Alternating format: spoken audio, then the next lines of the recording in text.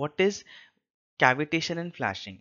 So imagine this is your valve put in a line. Now with the flow, there is some restriction put, so you're going to have a dP or a differential pressure created to it. So the upstream pressure is P1 and the downstream pressure is P2. Now imagine that this is your vapor pressure curve.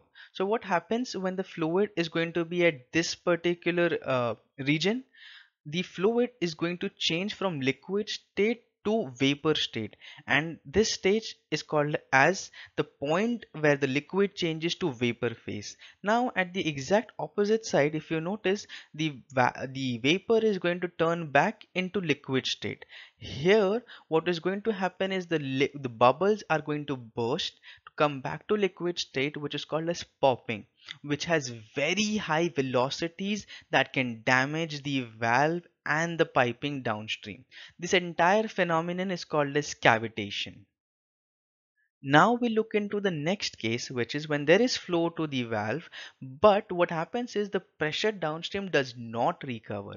This happens when the pressure downstream is still below the vapor pressure curve. This phenomenon here makes the liquid to still stay in the vapor pressure phase in the downstream, and this phenomenon is called as flashing. What happens here is, imagine that this is your valve and this is your pressure drop happening. We are very sure with the concept that if we increase dP, there is going to be an increase in flow, but we keep increasing dP. At a point of time, flow will not increase. This point is called as choked flow.